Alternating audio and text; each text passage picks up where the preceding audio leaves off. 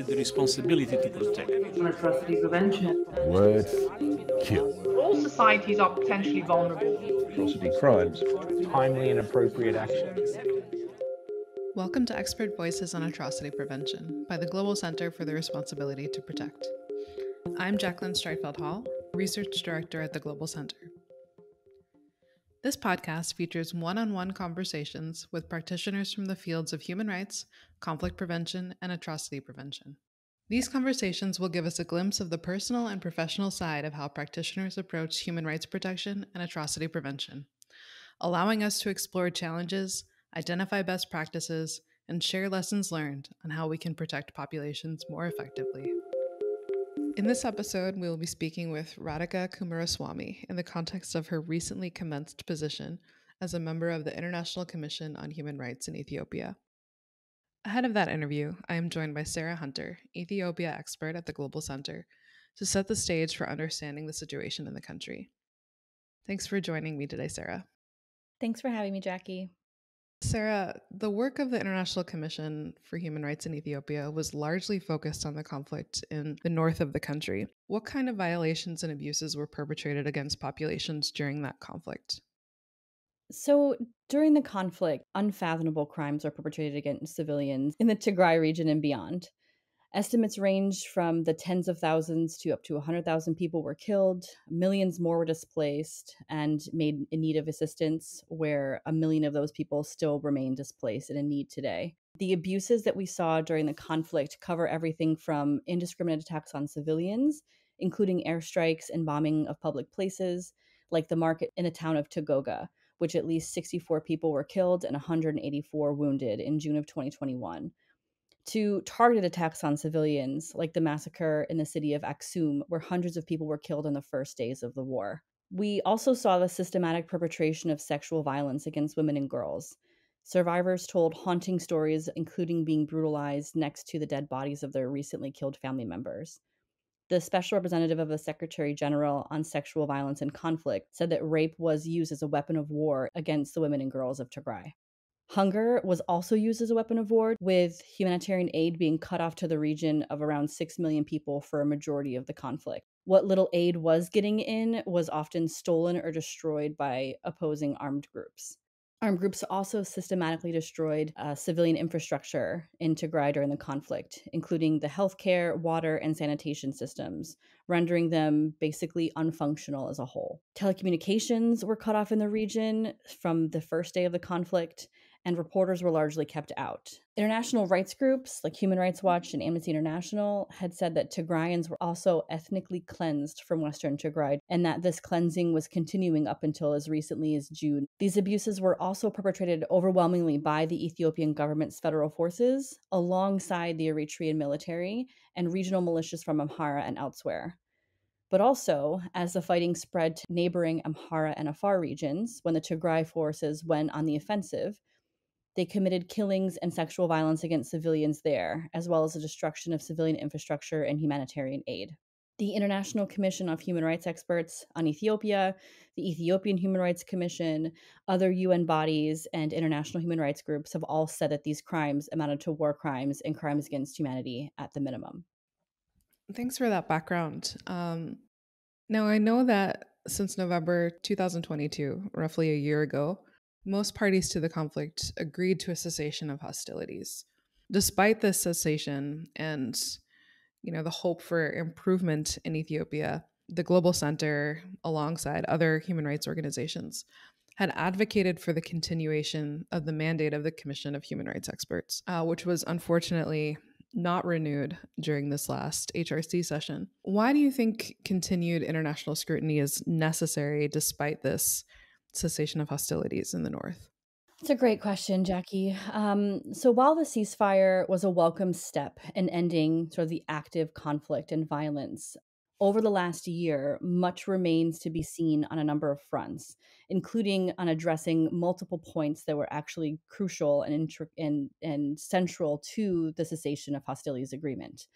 Though the violence has significantly decreased, international human rights organizations, our partners, and our colleagues have documented ongoing perpetration of violations of international law that may amount to war crimes and crimes against humanity, including sexual violence against populations by Eritrean forces, who unfortunately are not part of the cessation of hostilities and do remain in the Tigray region along the border, some border areas, committing abuses against populations there, as well as Tigrayans facing displacement, arbitrary arrests, and killings in other areas of Tigray, still under the control of the Amhara regional militias and Ethiopian federal forces. Another main issue is the administration of Western Tigray, where I had said before that Tigrayans were ethnically cleansed from the area. Although on 6th of November last week, Prime Minister Abiy Ahmed did announce that the administration of the region would be decided with a referendum following the return of displaced persons. Now, this in and of itself is difficult and could possibly reignite conflict because Amhara civilians were encouraged to come settle in Western Tigray after Tigrayan families were forced out. I think most important still is the justice process, which still has yet to come to any fruition. Ethiopia has waged a very successful campaign of influence internationally to shut down any type of monitoring. As you mentioned, the International Commission at the Human Rights Council did not get renewed. The African Commission also had a commission of inquiry on Tigray. They quietly closed that commission without releasing a report. The Ethiopian government has said that they are going to be putting forth different transitional justice options, but the affected populations have little to no faith in domestic processes, as there's been cycles of recurrent government change in Ethiopia with a failure to hold any abusers accountable for their crimes of the previous administration. And so if we don't address the abuses that have happened to millions of people in this conflict, we're setting the stage for in 20, 40, 50 years for another recurring conflict due to these abuses. Thank you for that really helpful background context, Sarah. And now I am joined by Radhika Coomaraswamy, former UN Undersecretary General and Special Representative for Children in Armed Conflict, who most recently served as a member of the International Commission of Human Rights Experts on Ethiopia. Thank you for joining us today, Ms. Coomaraswamy. Thank you very much for having me. Just over 3 years ago, in November of 2020, conflict broke out in the Tigray region of Ethiopia. Throughout the conflict, the coverage of various attacks on civilians on the basis of their identity, of the destruction of civilian objects, including sites of cultural significance, and of the dire humanitarian situation made clear that atrocities were taking place in Ethiopia. 1 year into the conflict, the Human Rights Council mandated the creation of the International Commission of Human Rights Experts on Ethiopia, on which you served. Can you give our listeners an overview of the Commission's mandate and the crimes that you documented? Well, I think the mandate was set up, I think it was 3 years ago, 2 years ago. And it was set up mainly to look at international human rights violations and international humanitarian law, as well as international refugee law violations in Ethiopia, beginning from November 3rd of 2020. And I must say that it has changed composition, but the latest composition was Mohammed Othman, who was the chair of the commission now, as well as Steve Ratner and myself. We are the final commissioners who have served on this commission.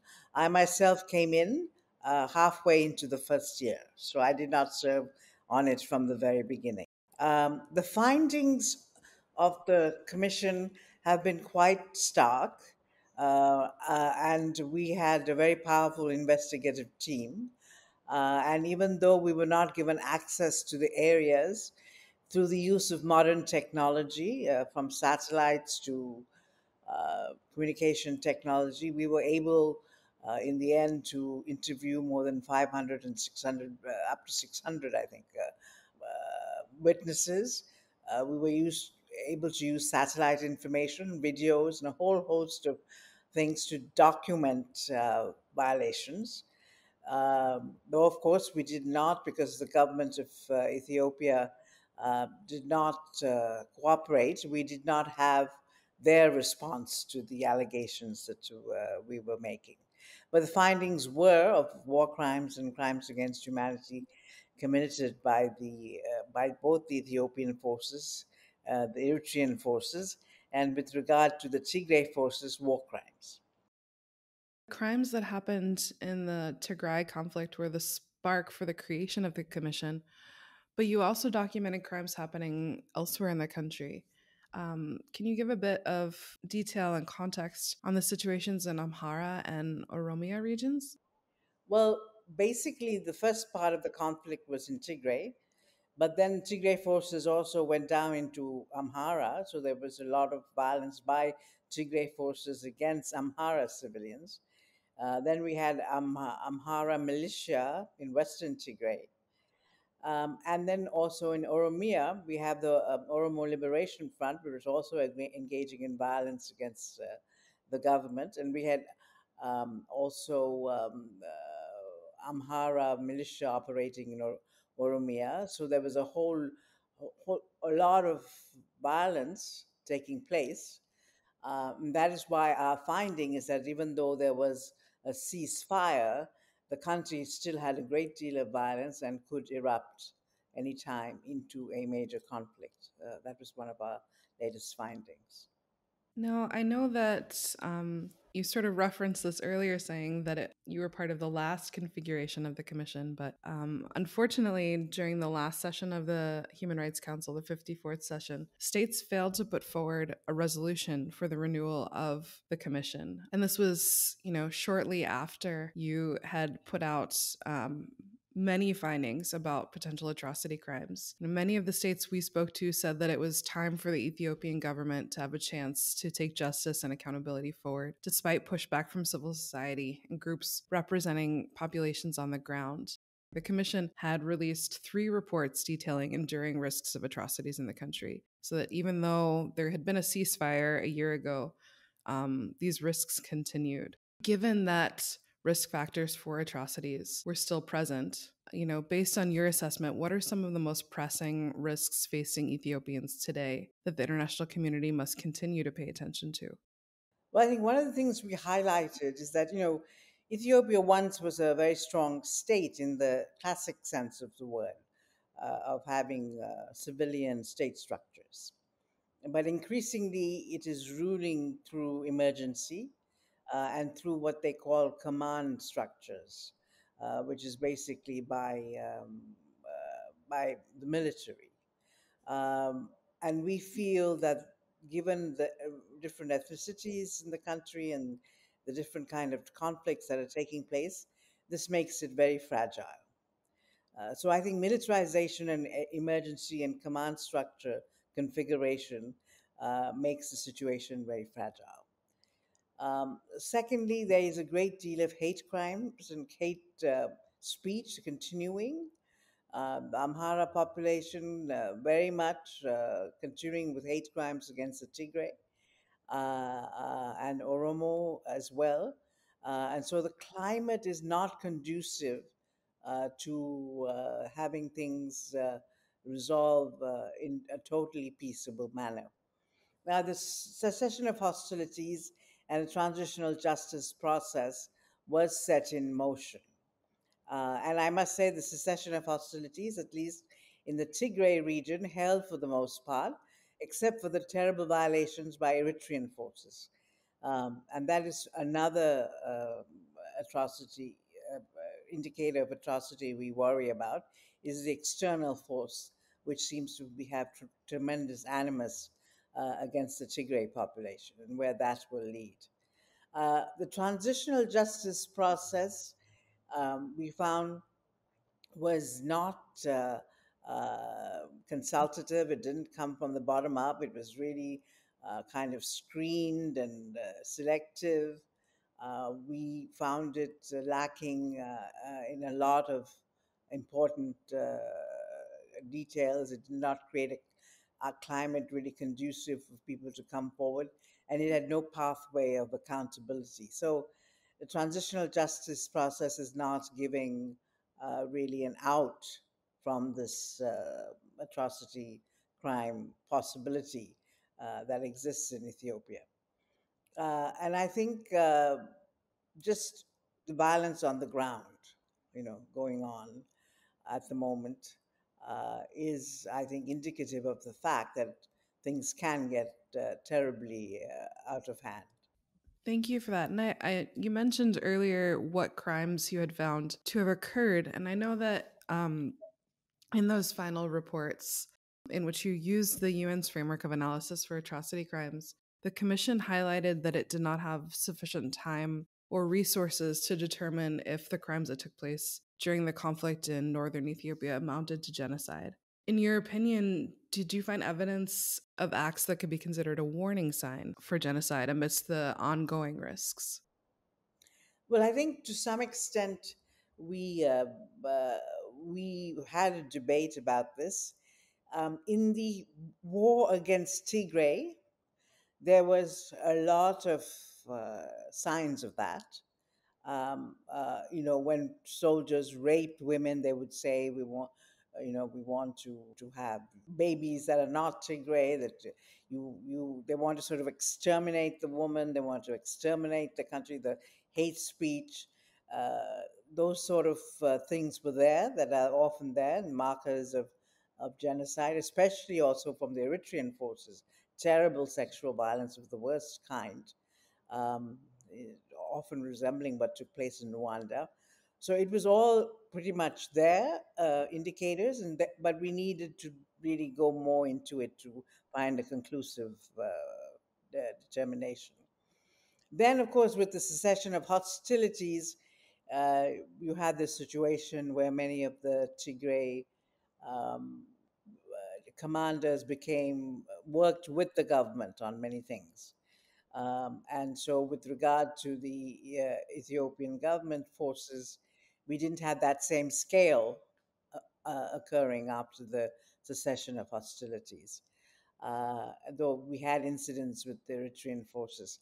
So, all that made us think that we could not make a determination by this September as to whether genocide took place or even extermination, though in the early stages of the war, there were all the hallmarks of genocide there in the early stages before the cessation of hostilities.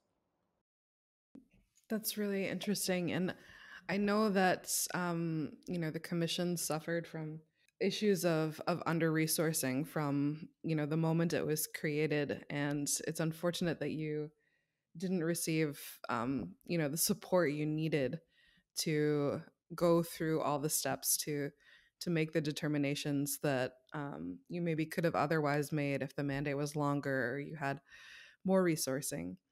To be fair, I must say, much to our surprise, the Fifth Committee did give us a lot of resources, but they kicked in around March. So it's really a question more of time than of resources. Um, so we had to file this report in September, and then there was no extension. If there was an extension, there's a possibility that we could have made all these determinations, because it was a commission that was not completely starved. Interestingly, it was quite well resourced, and we had all the officers we asked for. But we just didn't have the time to do all the work because they came on board only in March, April, and then we had to do all this work before September. It's not often that we have a mechanism stop short of its work with no path forward in the HRC. It's not entirely unprecedented, but I feel like it's a trend we've seen in recent years where mandates end a bit short of the work being done. So in this case, I think there are a few big questions on what should happen next. I think one of our biggest questions is what happens to the evidence gathered and the work you've accumulated over the years? Well, that'll, of course, become part of the archives of the Office of the High Commissioner for Human Rights. Um, it can be used in cases of universal jurisdiction um, if members of the various forces travel to countries. I suppose the information contained in the archives can be sought by the officials or in those countries. So at that level, it might still be useful. But also, we just wait all this information collected. I mean, Cambodia it took 40 years to have a proper trial, so and the more and more we feel it's very rare that you have proper accountability pathways when those who have committed terrible crimes are in power. It's difficult for the countries to move forward on that score. So the evidence is gathered, it's kept. More evidence has to be gathered, and maybe in time it will happen. Maybe in time it won't, but it could, hopefully. Um, the evidence is there. That's that is a big thing for people who have worked in this field. The gathering of evidence and keeping it carefully is the first step in any process. And you've mentioned universal jurisdiction and also mentioned that you feel that the domestic transitional justice process is not focused on accountability enough. So, what sort of follow up are you hoping to see in terms of justice and accountability? Well, I think at the moment at the moment I feel uh, that Ethiopia has succeeded in shutting down the regional mechanism. The African Union Commission on Ethiopia has closed down. Nobody has seen a report. Nothing has come out. It has managed to get the Human Rights Council not to extend our mandate. Um, so it's completely positing its internal transitional justice process as the only way forward.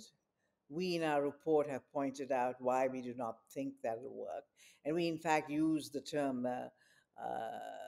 quasi compliance, which some recent scholars have used, which is that we actually feel that they are this transitional justice process is primarily for stopping international scrutiny and preventing member states from moving forward, and not really a serious effort of giving justice to their people, or to make sure that um, there is even healing. Uh, when they went to Tigray, they were received with a great deal of hostility. So that's the main place. Uh, and so unless it comes from below and there's consultation, and it has to be just approached very differently to build confidence. I mean, anyone who's been in a transitional justice process knows. So it's not going according to those processes at all. It is just consultation, top down driven, and selected participation. So we don't think so. We feel I feel at least at this point, they managed to shut down regional and international concerns, and the process locally is really compromised and not doing very well.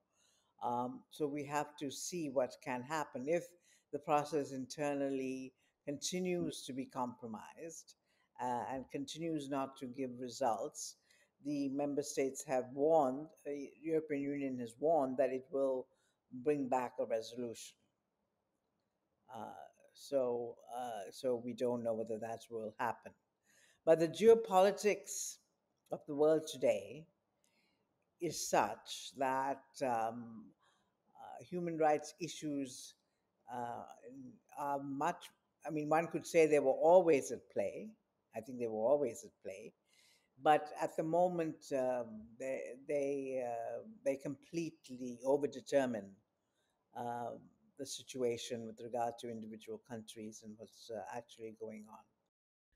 And given the recent assessment that there remains a risk of atrocities, um, what gaps do you think the international community needs to fill in the absence of a commission, in the absence of external actors giving a critical eye, and in some sense telling the perpetrators and the government that someone is watching? Well, I think the multilateral systems at the regional and international level have been shut down.